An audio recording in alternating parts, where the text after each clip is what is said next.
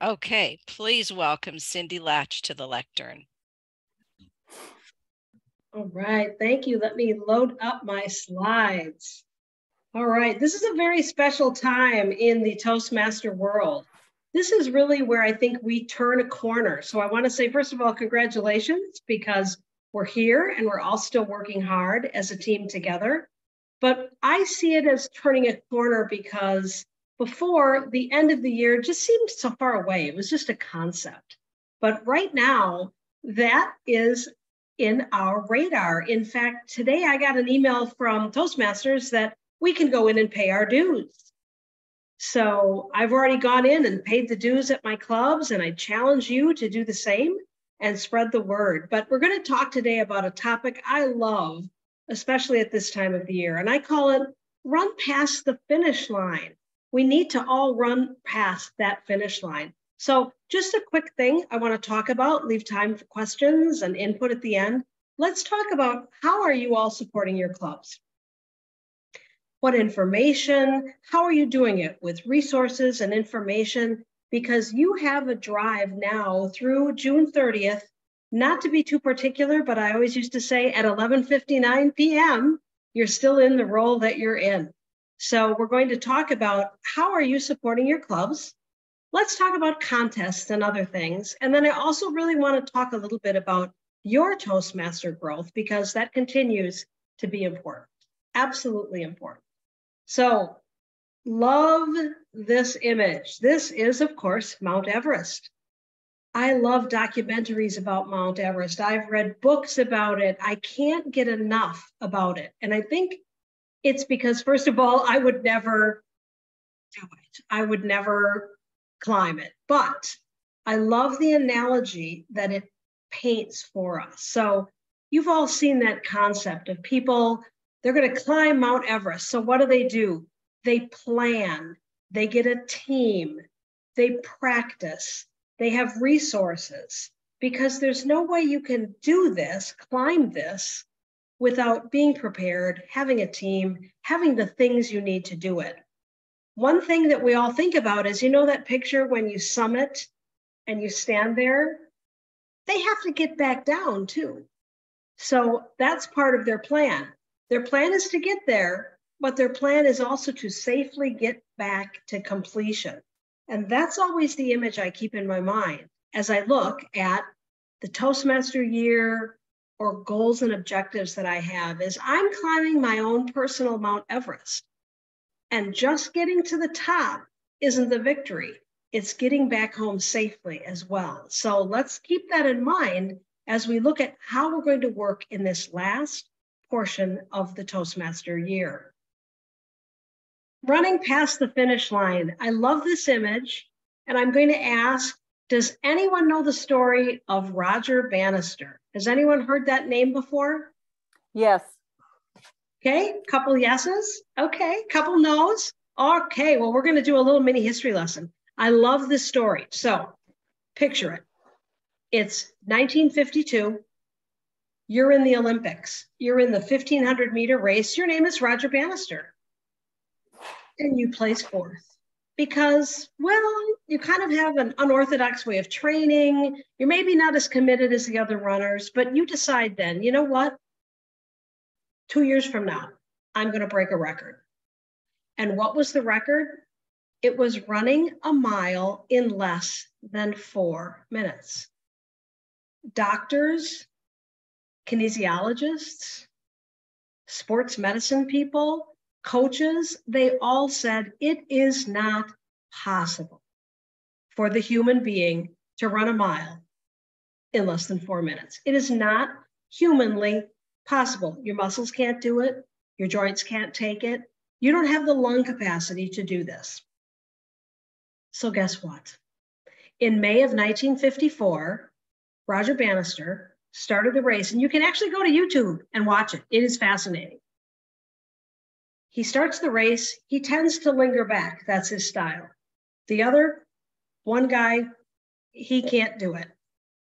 He still lingers back, and then he does that famous Roger Bannister kick where he just takes off and he keeps running.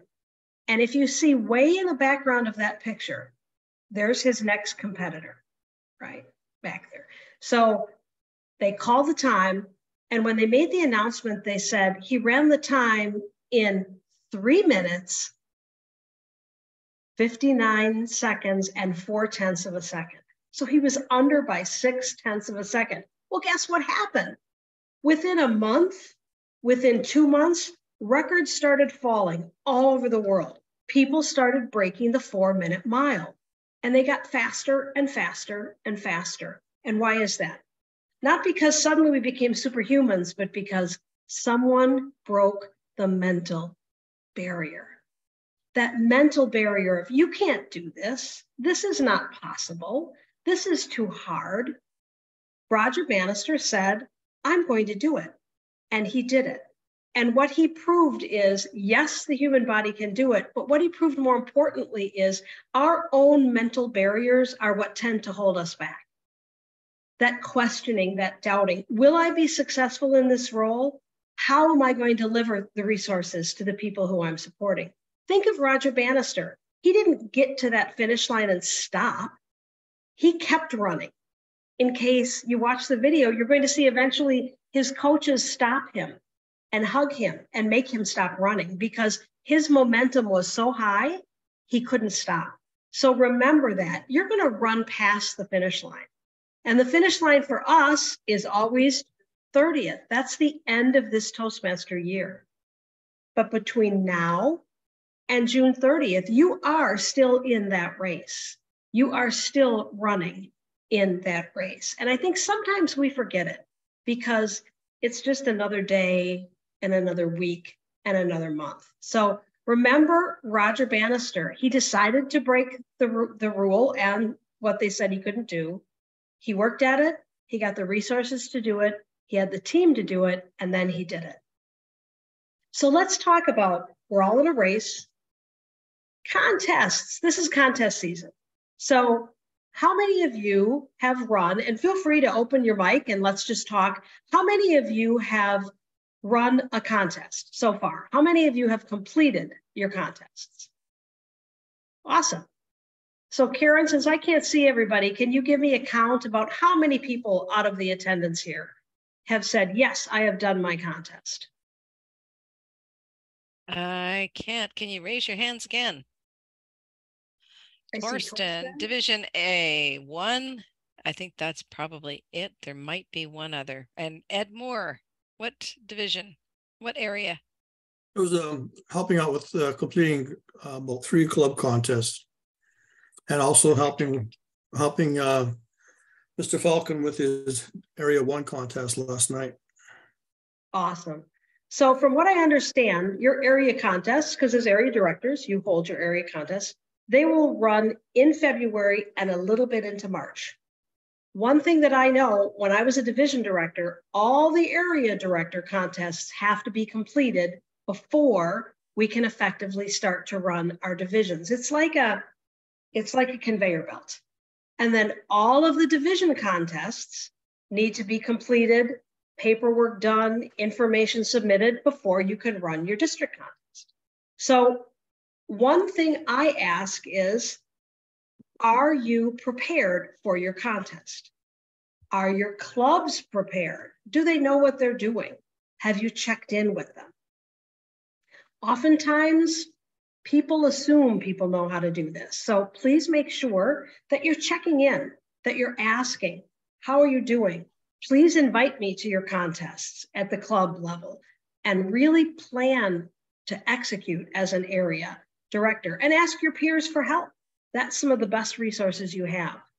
The other thing is division directors, you have the same thing. You have teams that you all need to pick from.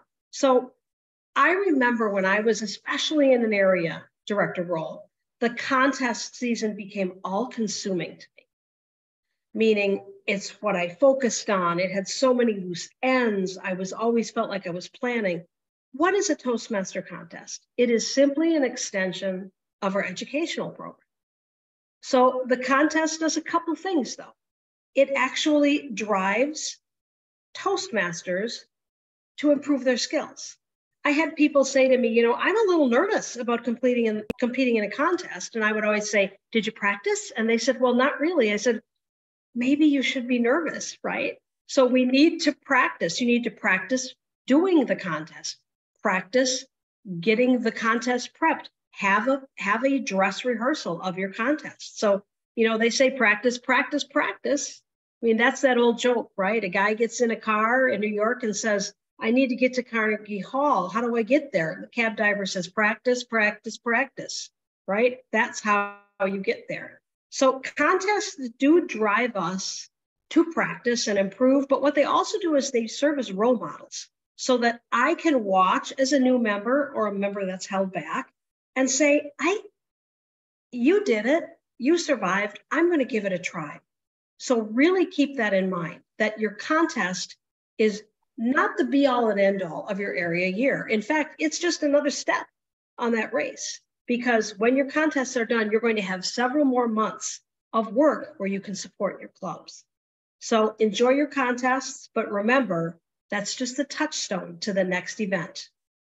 Another thing, and this is so easy, and I have to remind myself, don't forget your personal growth while you're in your roles. Don't forget yourself. Use your visits, use your presentations to really look at how can I use this in my pathways process. Don't do the incredible work you're doing and not give yourself that credit through this process as well. You need to get credit while you are serving others. I think that's vitally important. So now we get to the real meat, I think, of area and division directors. So what do you do to support your clubs? And I just listed a few things, and then I'd kind of like to open it up and hear from you. What do? You visit. And I just don't mean the visit that you do your area director. I'm a big believer in you visit a club several times throughout the year, especially now since it's virtual. It's so wonderful that they have that trust and relationship. Your phone calls, your emails or texts. Some people like to just receive texts nowadays. Question I have, and I heard somebody mention it before, how are your area and division council meetings going? And how are your area director visits going? Because they are vitally important. And I'm going to just open this up and ask, in your opinion, why are area director visits so vital in your process? Who would like to share some thoughts? Cindy, if I could jump in with my thoughts. Please. For me, I think the most important thing about the area director visits is really putting a name to a face, right? We're often communicating with each other by phone calls, emails, text messages, but I think there's something different about sitting down and actually meeting face to face and forming that personal connection, which you don't really quite get from virtual interactions. And when you meet a person, you really get to know them, then it becomes a lot easier to foster that relationship where you can help support one another. Whereas if you're just a name on an email and you ask for help, oftentimes that falls on deaf ears. Whereas if it's someone you know, you're much more willing to jump in. Absolutely, absolutely. I remember when I was a squeaky new Toastmaster, I saw somebody walk into our meeting. I was probably in for about 3 months, maybe. Somebody walked into a meeting and somebody else said to me, who is that? And I'm like, well, I don't know because I'm new. And it was the area director. And no one knew who they were because they'd really never come forward before. They'd really never made themselves known before. So the process of doing the area director report, to your point, was kind of clunky because nobody knew who they were. And it was sort of like, hi, I'm here to do your report. And it felt awkward and uncomfortable for them. So excellent, excellent observation. So what other purposes do your reports serve? If I could have other feedback. I can say something. I think the area director's reports, and as Jeffrey was saying, it's not just the face-to-face element, it's the element that you're part of a bigger picture, that there is a resource there's a broader organization, and it allows for those who are interested to see that, to understand that there is a progression that's possible for leadership and an ability to tap into a lot of the knowledge and the expertise in a wider sphere. Absolutely. Great observation. I remember actually area director was perhaps the role I enjoyed best. In fact, if you keep growing in your district and ultimately look at becoming a region advisor, I've always felt a region advisor role is like being an area director on steroids, right? You're just doing it in a larger area. So the area director role, I completely concur that I would go as an area director after going there several times. And people, I would say, tell me about your experience with Toastmasters. And they're like, well, I go on the first and third Wednesday to the library. So their view of Toastmasters was that very small, Brian, that I go to a meeting and they love the meeting and I think that's great. But when you come in and you say, I'm here are all the other resources you have, it's sort of like you create this ever expanding awareness of, oh, it's not just the library on the first and third Wednesday. There's 5 or 6 clubs in my area. You know what we should do? Let's have a joint meeting with everyone. I'm going to challenge myself to do one of those before the year is up. You might, as an area and division director, team up and say, let's bring all our area clubs together and each of us hold just a fun meeting later in the year. Maybe it's an all table topics meeting where you go to have fun. So what you do, Brian, is you're right. You create this awareness of Toastmasters is this, wait, it's this, wait, it's the district, wait, it's going to the Bahamas. And then it's having this global thought of what is the Toastmaster experience. And you're right, only at that point, a lot of people are so speaking oriented that they realize, hey, there is this other track I can be in, which is I can practice being a leader. So excellent observations. And you're there to role model it for them. So other thoughts, why are area director reports important? Like when you do the report, what are your feelings on that data?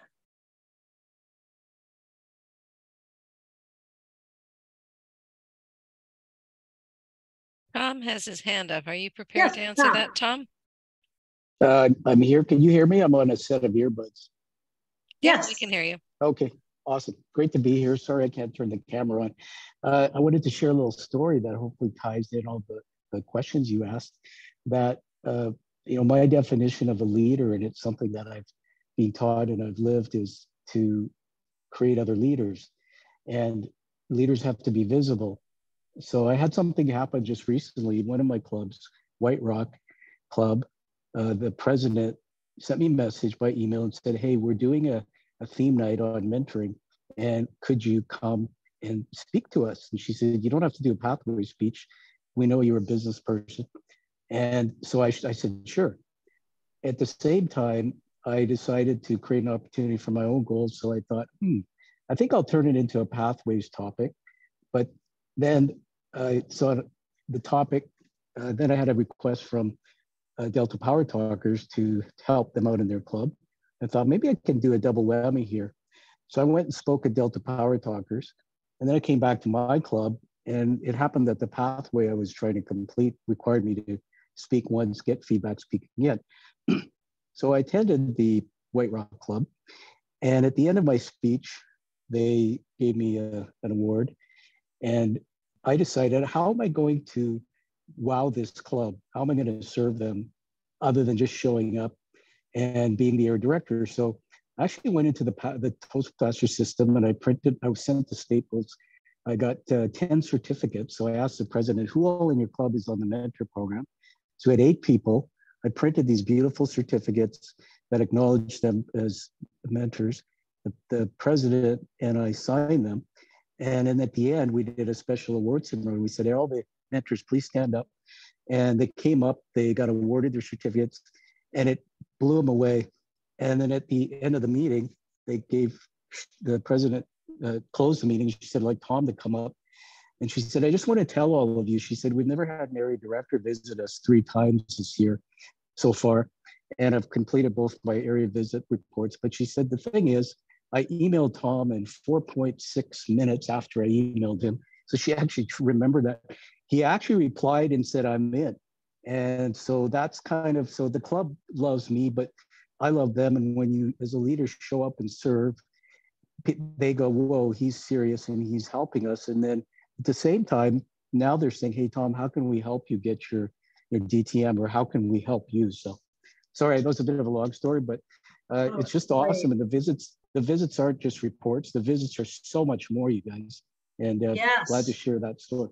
Thank you. Awesome story, because right, it didn't take tons of effort on your part, but the impression that it made was so great. Now, one thing I challenge you all. Oh, go ahead. Sorry, one more, Cindy, one more thing. Yes. I'm kind of letting the cat out of the bag, but tomorrow morning, I'm doing my home club meeting, and my level 1 plus a level 2, somebody else just crushed. Tomorrow will get us to President's Distinguished. So that's the end of the story. So it's like you can connect the dots. I'm so excited. Nice. Wow. What a great way to put a cherry on top of that. So awesome. You should feel great. And isn't that really what it is? It's that little step that we take that might take a moment. It might take a little thought. You might run some things through the printer, but absolutely, that's what really endears people to you. I always say you want them to imprint on you like little ducklings, right? You want them to always say, I don't know what the answer is, but I know who can answer it. Now, one thing I challenge people on area director reports is be real. And by that, I mean, if there were 2 people there, the meetings weren't planned, nobody cares anymore, put that in the report. You know, you need to be gracious as you note the facts, because I can tell you there was nothing more shocking when I was district director than area directors were like, everything's great, this is fabulous, this cup is great. And they got all exceptionals. And then 4 weeks later, they put in their dissolvement papers because there was only a couple people there and they were just tired, right? They were burned out. So as you go in, have that very neutral eye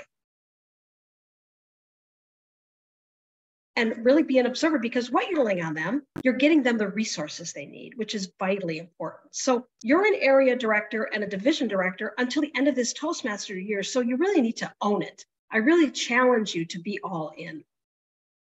What I did real quickly, I just looked at your district page the other day, and this is where you're currently at with your paid clubs. So you're down, which can mean that some of these clubs have not paid their dues from last. They don't have that last member in. So as an area director, you need to know that. You need to familiarize yourself with this. So I always say this is the club growth director's bucket. With your help and the Toastmasters help, this bucket will become activated on or around April 7th. This is the PQD's measure, right?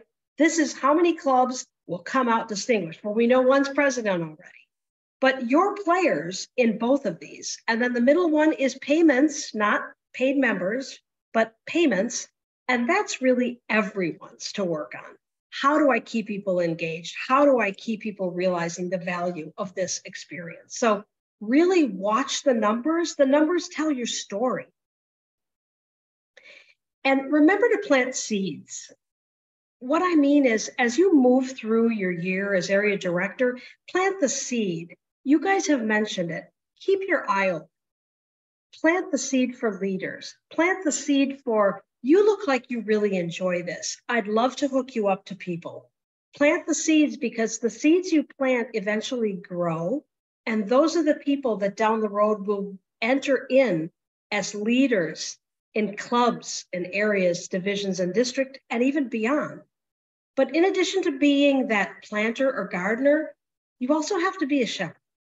I firmly believe as area directors, especially, and division directors, you are a shepherd. And the shepherd guards the flock, and sometimes they need to pick up somebody that's fallen down and really move them along and help them and provide those resources. You're doing amazing work. So remember, the finish line is really just the beginning, meaning as you're ending your year, you too should be looking for, what's my next goal? What is the next experience I'm seeking?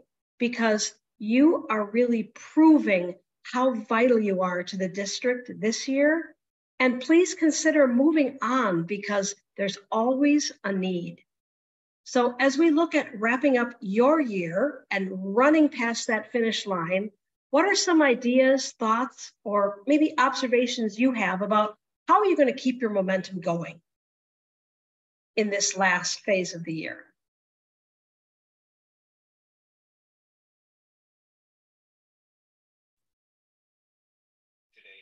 Yes, Jeffrey. So my idea is just having something scheduled with all of your clubs, and that provides a routine, right? So I know that in some cases, life gets really busy or your energy reserves might be a bit lower, but if you have that item on your calendar, well, you've already pre-committed to it. So then that makes it very easy to continue having, again, that presence in the Right, absolutely. I'm a big believer. Don't keep a to-do list. A to-do list is a flat, one-dimensional list of things. Take your to-do list and put it on as calendar items. You've moved it out of the flat linear into time. So book all of your visits.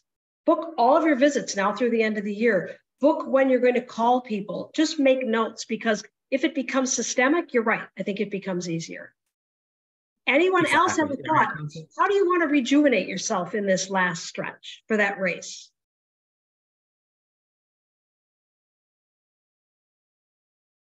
I'll ask a question. Are you helping each other as area directors? Are you supporting each other at your contests, taking roles in each other's experiences? How are you doing that?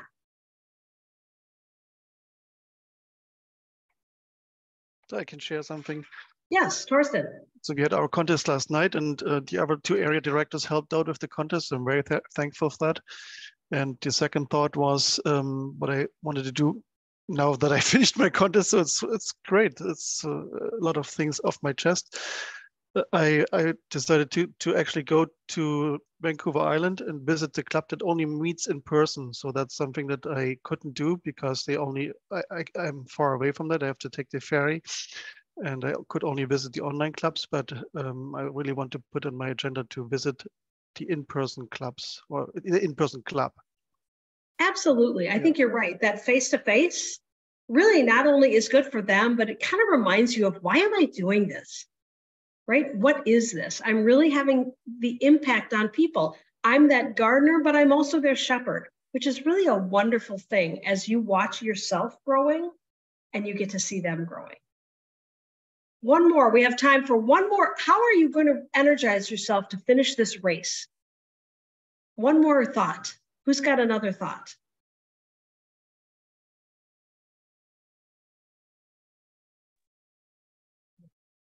Yes, I see two more. So, well, first we'll go with Elizabeth, and then Brian, you'll close us out.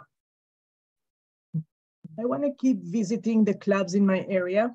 I don't want to just do the visits that are necessary for the reports. I liked one of the clubs I visited so much that I actually joined the club. And so now I'm part of two clubs in the same area. And it's been really interesting, actually. I've learned a lot from visiting the clubs. It's really good to see how differently the different meetings are run, and what one club seems to do really well, another one doesn't. And it's actually fascinating to see, because all the clubs have very experienced Toastmasters, and they are all run very differently. And that has been actually the most interesting learning experience for me. Yeah, it is. And the other thing you can do is, if a club does something well and somebody else doesn't, I created what I called the Adopt a Club. So maybe you can hook them up and hope that they support each other. So Brian, give us your parting comment. Well, to me, it all comes back to the newest members. And I know it can be bewildering sometimes. People are just, facing their fears, or they're trying some stuff on. And it's those people that I really like to focus on and encourage, even though they might be their head would be spinning and they're trying to figure out, well, I don't even know what I'm doing. What am I supposed to do? And just encouragement, and constantly, letting people know that it's not something you do and get done in 6 months. It's a lifetime. Yes, it's an evolutionary process, right? And the more you do it, the better you get. And it's that very wonderful cycle that reinforces itself. So my message tonight was run past that finish line, do this job till June 30th, feel really good when you look back at the end that you have really done your best in supporting your clubs, supporting the members, because it's always about our members' experience. Thank you, and reach out if I can ever help you. Karen, back to you. Thank you so much, Cindy. It is always wonderful. And I am so delighted that my team wanted you back again. So that is wonderful. Thank you again so much. And a round of applause, please, for Cindy. And she's also a past region advisor as well. So, you know, we've got a couple of real experts on the call here tonight.